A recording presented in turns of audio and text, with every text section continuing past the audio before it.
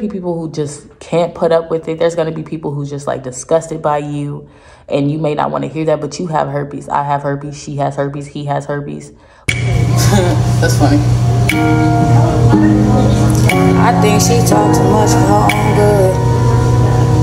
No, she been fucking every nigga in the hood. Hey y'all, welcome back to my channel. For those who are new, my name is Arie. I'm 20 years old and I have herpes. If you aren't new, welcome back to my channel. I was just watching this video and then he was like, if you're practicing anything, may that be music, dance, art, sculptures, just anything in general, well or bad, don't do it for money. And I'm like, I'm not doing this for money. I genuinely just like the thought of becoming a YouTuber. So today we're gonna talk about, you know, herpes, of course, but how to be confident with herpes.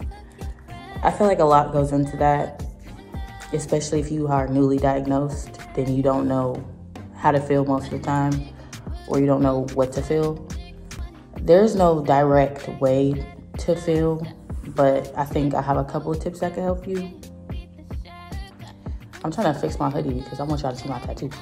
I forgot my tripod in the dorm, so I don't want to walk all the way back out there. It's kind of scary out there. This is the country. It's like dark as hell. I hear frogs. I don't do frogs. And I don't know if she locked the door. So here I am in the program room. Yeah. So let's get into this video. The very first thing that comes with confidence while having herpes, I would say, is acceptance. You have to accept the fact that you have herpes, that it's untreated, that it's uncurable. Understand that it is treatable though. Like you definitely can treat yourself. It's not curable, and that's okay. There's a lot of uncurable diseases out there. I like to put herpes in the STD category. This might be kind of ranty, but I'll try to make the video as short as possible so I don't, get off track. Because I typically do. I'm still kind of tired. I woke up at 4 a.m. just to film this video. But acceptance, do your research on it, literally. Find out what the STD is, how you contracted it, how to prevent outbreaks. I mean, just come to acceptance with it. Understand that it is your body, that you're still healthy, that you're still, a person, and it doesn't dictate your future. It really does not. It does not dictate future relationships either. I would say the second thing is start finding hobbies that you enjoy. I found an outlet in YouTube, TikTok. I found an outlet in making group chats for the girls, you know what I mean? It will help you. Like, sometimes you need to forget. Like, you don't have to fully forget. I'm not saying deflect, you know what I mean? Like, I'm simply saying distract yourself so you don't overthink or overwhelm your emotions into where you're like emotionally unstable, to where you're treating others badly, or you're too scared to say something so you're out there having sex anyway. It's good not to think about what stresses you out sometimes. How I grew my confidence, I surrounded myself around people who accepted me for who I am. Realistically, a lot of people judge me. A lot of people think that I'm nasty. A lot of people think that I'm contagious. The stigma is very heavy. It's very freaking heavy. But that doesn't, a lot of people might not treat me how they'll treat you, and vice versa. You might get a better result than I do.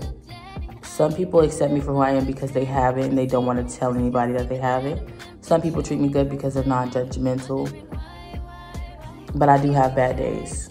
I have terrible days because I still want to be, that idealistic girl. Like, I want to be a girl who doesn't have it. I want to be the pretty girl who's normal, like quote unquote normal. Like, but let's build our confidence up. Join this group chat. Honestly, text me on Instagram. Text me on Instagram, text me on Snapchat. We can start a group chat. We can build that confidence. It's just nothing but girls in there who have it.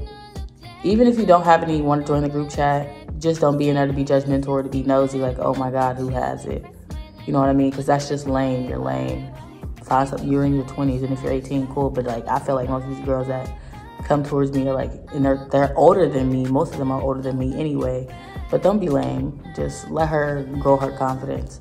I feel like the third thing would be, you know, after acceptance and then finding hobbies for distractions, for positive distractions, because that's a good thing. There could be a potential friend that you could confide in. It's always good to have that one friend that respects your boundaries, that understands what you're going through, that's very supportive. I have a friend who's very supportive of me. Like, I have 2 male friends who just don't care. Like, they still rocking with me. Like, I feel like sometimes they even forget because the energy is so raw. You know what I mean? And I appreciate them too for that. So I would say get you a really compatible friend.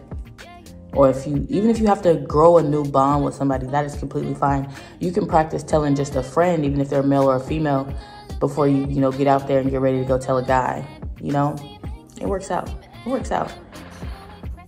The fourth thing would be a partner, like a relationship partner. I feel like once you find somebody again, you will become more confident.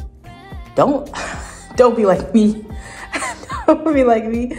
I straight up told the world when I found out. I was so scared, I didn't have anybody, so I was like, shit, I'm gonna tell somebody, and I told 1.6 million people. So yeah, I got dragged through the fucking mud, bro, because I wanted to. But it's okay. Like, that kind of grew my confidence. You're gonna hear hateful things. That's what you need to remember. Okay, there's gonna be people who just can't put up with it. There's gonna be people who's just like disgusted by you, and you may not want to hear that, but you have herpes. I have herpes. She has herpes. He has herpes. Like, you need to realize that it's okay, but you need to be realistic. A lot of people don't mess with that stuff. A lot of people are very serious about their health. A lot of people, and they're so serious that they become aggressive. So, but that's why you disclose. You don't want to play with nobody because you don't want nobody to play with you. You don't want nobody to be in your shoes. So that's why you disclose, because you know how you're feeling right now. You know that you're not as confident. That's why you're watching this video, and you don't want them to feel the way that you feel right now. So disclose. Simply just tell them that you have herpes, and they might just accept you. You know what I mean? I take chances. You know what I mean? Like, I don't care. If I want somebody, I'm telling them right then and there. Like, especially if I'm interested in you, I want to get more. I want to be more than friends. Do you have herpes? I have herpes. Like, there's ways to say it. Like, there's ways to say it.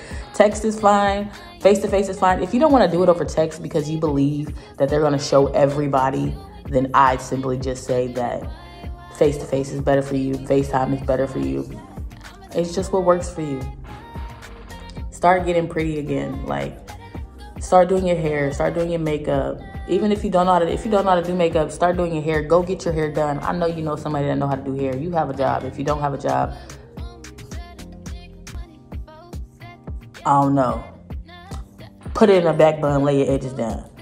You can never go wrong with a back bun. You see what I'm saying, girl? Put on a hoochie mommy outfit that you got in your closet. I know you got one. Take some pictures. Dedicate to invest in yourself. Like, really invest in yourself. I would say some other stuff, but I can't remerge properly through and through. But that's all I have right now, honestly. I hope you guys enjoyed the video. I made it as short as possible. I know this is kind of ranty. I didn't want to be all over the place. If you enjoyed the video, like the video. If you didn't, dislike the video. If you want to be in the group chat, comment down below. I'm not going to put my number on YouTube because that is outrageous.